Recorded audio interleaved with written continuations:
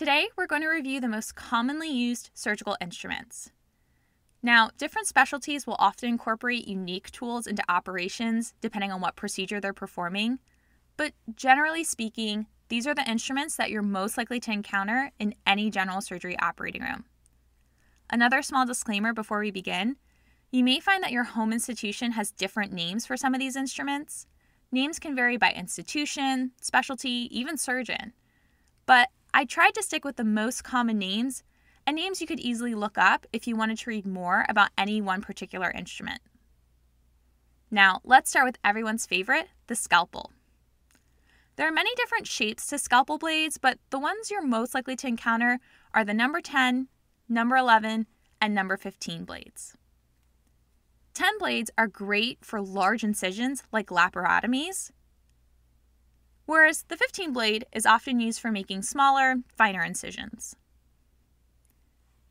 The 11 blade is used for making precise incisions, and a sawing motion is often used to extend incisions made with this blade. Next, we'll move to our other cutting instruments, the scissors. The two that you're most likely to encounter are Mayo scissors and Metzenbaum scissors. Mayo scissors are heavier and are often used to cut suture. Metzenbaum scissors are lighter and are often used as a dissecting tool and to cut tissue.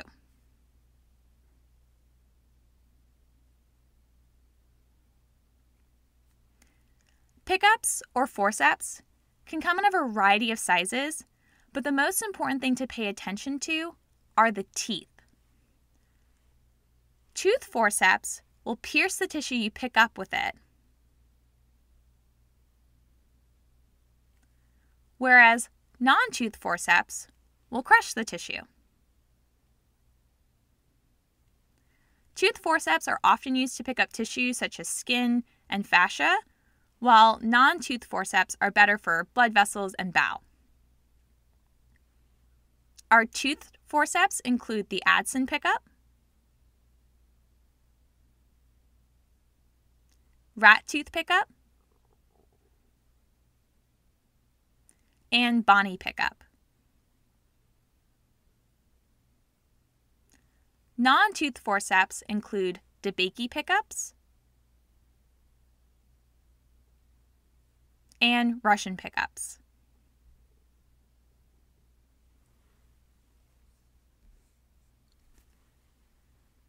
Clamps can be some of the hardest instruments to learn as these often have the greatest variety in names. However, Alice and Babcock clamps are some of the easiest to identify due to the unique shape of the end of the instruments. These two instruments look very similar, but you'll notice Alice clamps have teeth on the end, while Babcock clamps are smooth on the end.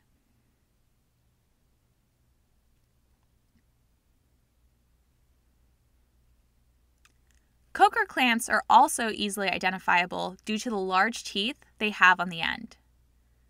Remember, toothed instruments will pierce whatever tissue you grab with them, so cokers are great clamps to be placed on tissue such as fascia, especially when you need a little extra grip during those tight closures.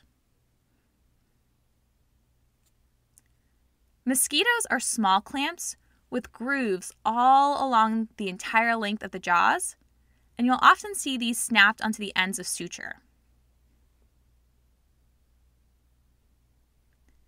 Kelly and cryo clamps are larger and can be used to grasp or dissect through tissue. Cryo clamps will have grooves along the entire length of its jaw,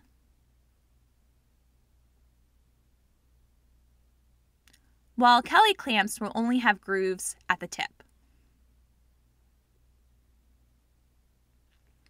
These clamps can also come in a variety of sizes, straight versus curved, and even different levels of fineness.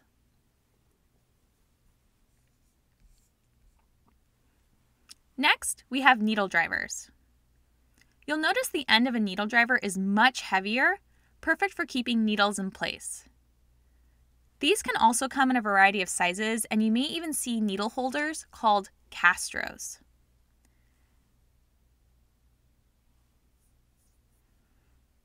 You'll most likely encounter these castros if you're rotating through vascular or cardiac surgery.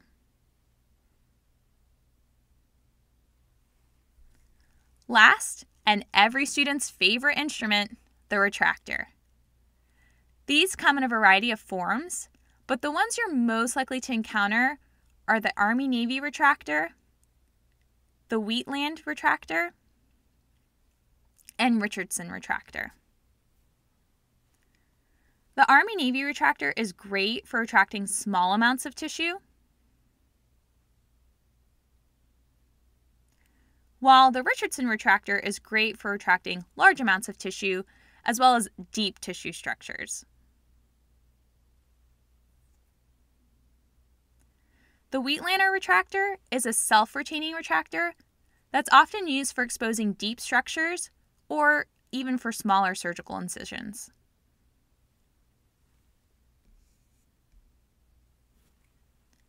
As you can see, there's a wide variety of surgical instruments. A few ways to help learn all of these instruments is to pay attention to what instrument the surgeon is asking for and what the scrub hands to them. You can also ask the scrub if they'll review the surgical instruments with you at the end of the case, and it's always best to do this at the end of a case when both you and the surgical instruments no longer need to be sterile and once all of the counts have been completed.